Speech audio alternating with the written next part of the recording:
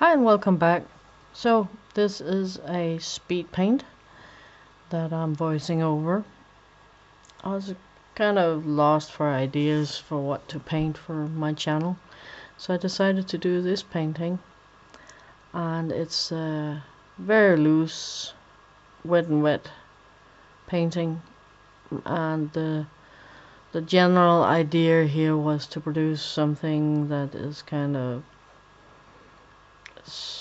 a mixture of some abstract ideas with some impressionistic ideas to it too, so not making any specific details or anything, just kind of hinting at shades and shapes and colors. And this is a technique I do not master very well. I started wetting out the paper, and then I'm adding paints, and parts of it worked and parts of it didn't work. We'll get to that. The paintings I'm using is my Daniel Smith watercolors. There's quite a good deal of Primatech colors in here, and if you don't know what the Primatech colors are, that is quite a few of them are semi-precious gems that has been ground down to pigment. I got on this one, for instance, Garnet Genuine, which is the pink right above the corner. I've dipped in it already. And a Rhodonite and Jadeite is some of the semi-precious ones. Some of them are just other minerals. I got Bronzite Genuine and burnt Bronzite. I got mummy Bauxite, Hematite, Scarlet, burnt Scarlet, and a few others on here. I'm using a Mayan Blue, mixing a blue for a green at some point. So yeah, I'm just kind of doing wet on wet, and it gets very wet at some point where I have to give up before I've dried it. I'm just kind of hinting at some flowers there. I'm trying to paint some fireweeds, and I didn't have a plan when I started, but it came when I started using that color I dip in the corner there all the time is a Cobalt Violet, and that inspired me to try and do fireweeds. I don't have a reference photo for this. It was just kind of out of memory of how fireweeds look to me, and yeah, it's a technique practice, and I have had no hopes that this was gonna be good. Yeah, I guess I always have hope, otherwise why do it? But I didn't expect it to be good. That was a Mayan Blue right there in mid palette, and I mix it in with some Play-Doh blue green shade, because all of a sudden I decided that I needed a blue sky, and that blue is not as bright in reality as it is on my screen. It is actually kind of a slightly muted blue, but at least on my screen it comes up very, very bright. The other colors are not so far off, but that blue, especially while wet, looks really bright. So yeah, I'm just kind of dabbling. I'm pretty much using 3 kinds of strokes here. The blue, I used a kind of a sweeping cover area kind of stroke, and then it's dots and streaks for the rest. And this has been sped up to 210%, so I was actually painting fairly fast, and I do that for wet and wet. And one of the thing is, I don't want things to dry before I'm done doing things. Here I'm just trying out putting some of that garnet red down there and adding some of both the mummy Bauxite and the burnt Bronzite to it. The mummy Bauxite is down there at the bottom. I am actually trying to clean up this palette for paint because I want to use it for something else. There's only 18 wells in there, and I got 20. colors, so it doesn't really match. So I'm trying to use up the paint that is in there, and once that has happened, I think I'm gonna put my core watercolors in there, because I got 13 of those, and I don't think I'll ever buy more than that, really. Maybe one or two others over time, but so that would fit better in there. So I need a different palette for these paints. The Cobalt Violet and a Garnet Genuine and a Rhodonite really mixed well to make a whole range of purplish pinks. So they work well together. I'm quite pleased with the tops of these flowers. They came out okay. And as you can see, I'm not really going into very much detail. I'm just kind of hinting at changes in light and shade and color. And I had really a big struggle with that, with the leaves. That's where the fail is on this. That just kept on turning into a green mass mess. Sorry. Yeah, that was a fail of this. That I could have done better. And I was trying different things, and I'm using a hairdryer at the moment here, because things just got so wet. So when I tried to add, kind of hint at leaf shapes and stuff, it just kept on floating out. Yeah, and it's so wet it ran off the paper. And that deckled edge there is really thin, but it holds a lot of water, so it's really wet. And so yeah, dry it up so I can add some more, yeah, let's call it details. I guess that is what it is, but at least define my strokes a little better.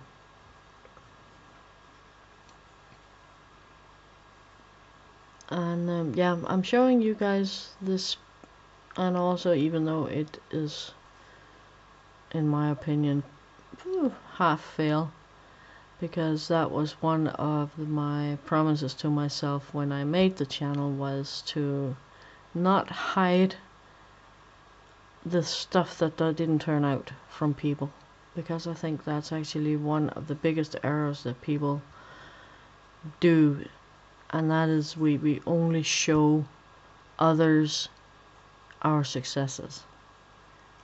So people who might have an idea that they would like to paint or draw or do any kind of art, really, they only see the good stuff that others produce, so they go, oh my goodness, and when I sit down it is just useless.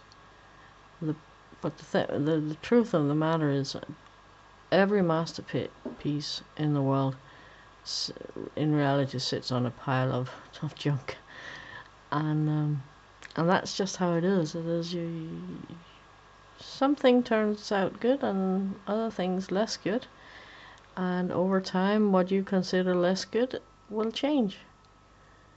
I'm in a couple of art groups on Facebook, and it's quite funny what people post, because there's people of all kinds of experience, and sometimes people go, oh man, what can I do to save this, and I'm looking at what they did, and they're way better than me, so I have no idea why they are not happy with what they did. And other times there's people who goes, oh, this, I'm really happy how this turned out, and I have a hard time finding words for it, because I'm thinking, okay, if I had done that, I would have asked what to improve on, but I don't say anything unless people ask for critique, and even then they have to ask very specific for specific critique, because it's not my place to teach people who are not asking for it. but I can have an opinion about stuff, and I expect people to have opinion about my stuff as well. That's not the thing. And so yeah, so in another year I will think this is even worse than I think it is today, and other people would be really happy if they had done this. So that's really different and difficult. This just turns darker and darker as more as I try to get something in there. I'm trying to differentiate the leaves, but the whole thing is too wet and the paper is not working with me, and I'm too impatient, and I should maybe just have done a few light strokes and left it at that. But no, I keep on painting more and more green on top of green, and they won't differentiate from each other. So as happy as I am with the flowers, I really like that how they turn out as I work on them. But the leaves, no. And I've been trying to cover them up after I finished and see if it would help if I cut down the bottom quarter of the paper. But it's just too massive and too dominant. So, lesson learned. Go lighter on the green next time. It's definitely something where I might go in and do a different version of this, where I maybe just go with one flower. I remember to color my background in first, and then just do like maybe a single flower, because then I just need a couple of 3 or 4 or 5 leaves or something on it. This just gets worse and worse as I try to. But then again, once you have done something wrong, you might just as well try some things out. Here I'm actually trying to do something called negative spaces, which is it took me a while to figure this out. It's the art of not painting, or painting around stuff you will leave.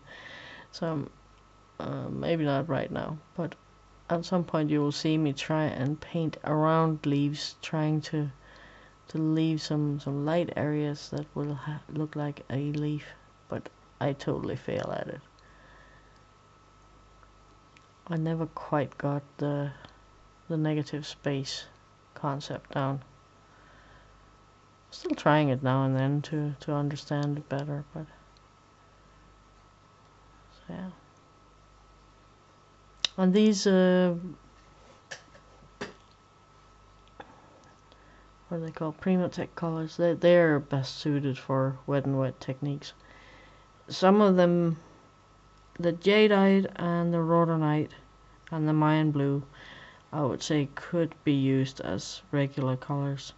The others are quite granulating and they mix kind of funny. Oh yeah, the Garnet Genuine is good for regular painting as well. But like the Hematite burnt Scarlet, which is the very dark color sitting above that violet I just dipped in, that is heavily separating, and you can't really mix it with stuff. So that is, I'm using it a little bit towards the end, and that's okay because I'm using a dark color on something already dark. But as a mixing color, it's really weird. And the same with, there's a Piemontite Genuine, and that sits above the pink one. I'm not using it in here. It's a dark reddish color, and it does the same thing. It's heavy granulating. There's some black grains in there, and it separates out in different colors. So it's great for this kind of painting if you want to have a paint that just do things on its own without you doing much other than putting it on the paper. But it's really strange to mix with. There's a Hematite black on here too, and that does exactly the same thing. So those, at least those 3 are very strange to work with. if you like heavy granulating paper paints and things that separates, they're great. And I think that they're fun to work with in wet and wet. Maybe not this detail as this actually ended up being, but if you're just playing with colors and stuff, yeah. I think here is where I'm. No, not yet. I'm getting more and more desperate here. Oh my goodness, and I'm continuing.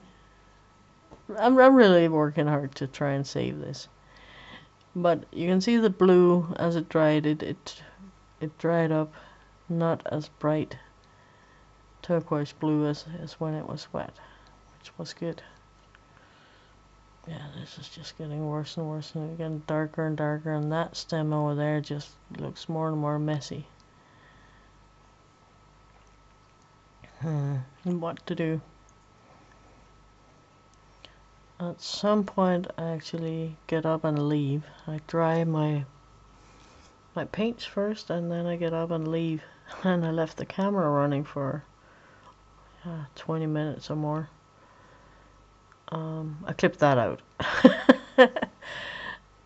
So I think it's after this. So if there's a little weird gap here, that's why. I got thirsty. It was important with something to drink, and I needed to go away from it for a little while.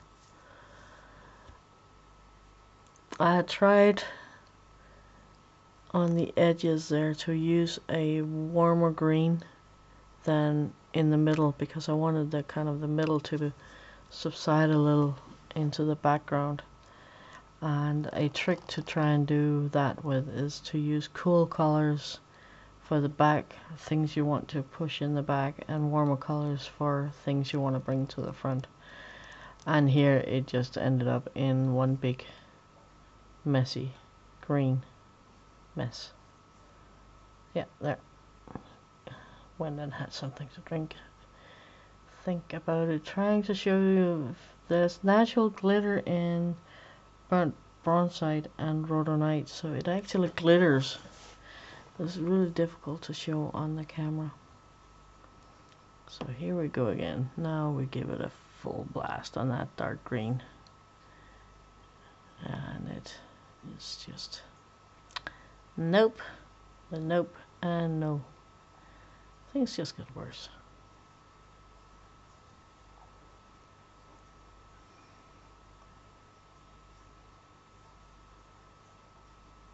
I'm not sure I was still having fun, or if I was just getting a little desperate here. I think it was a mixture.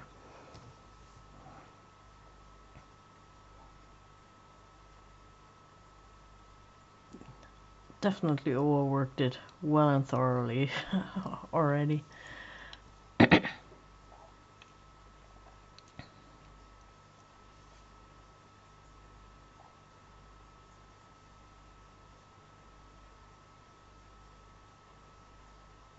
Yeah, try and cover some of all that white over there so it didn't look so lost. Helped a little bit, but it didn't magically turn into a great painting. At this point, there's nothing I can do to save it, really. It won't stop me from trying, though. Let's see, here is it where I think I begin to outline some leaves.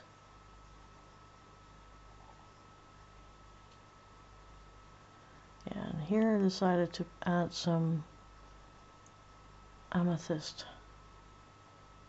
Violet to do some more darker shading at the bottom of the flowers. That one there is that Amethyst Violet. It's another Hematite color, and it's a brilliant violet that can use it. I know others can use it as well. I use it kind of in place of dioxazine violet. It's not quite as dark as that, but it can be used in the same kind of way. It doesn't create quite as dark a black if you mix it with yellow, but can definitely work. So we're getting closer to the end here. I think there's a couple of minutes left, and yeah, the flowers turn out okay. Still kind of, while I was doing that, I was still thinking about what to do with the leaves, but they needed some rest. I'll add a little bit of that pink and violet down into the greens to try and also get them to at least look like they belong on the same painting.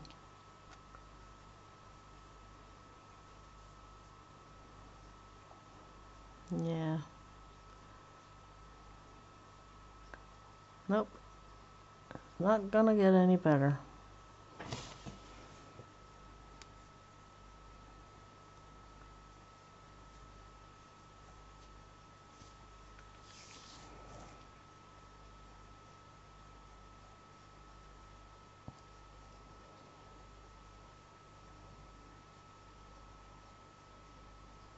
I used quite a few colors on this. I made a list and I'll put it underneath in the description of the video. I used 3, 6, 9. I used 12 colors for this, which seems to be quite a lot. It is for me anyways, but many of them is kind of very similar. Like the burnt Bronzite and the mummy Bauxite, they're very, very close in color. And yeah, the Amethyst and the Rhodonite and the Garnet and the Cobalt Violet, they're kind of close too. They're different. They're not identical, but they're close enough that they don't disturb each other very much. And then yeah, I used 2 different yellows in order to try and make different greens. Yeah, here I'm trying to, this is where I'm trying to do the negative space thing. It doesn't really work for me.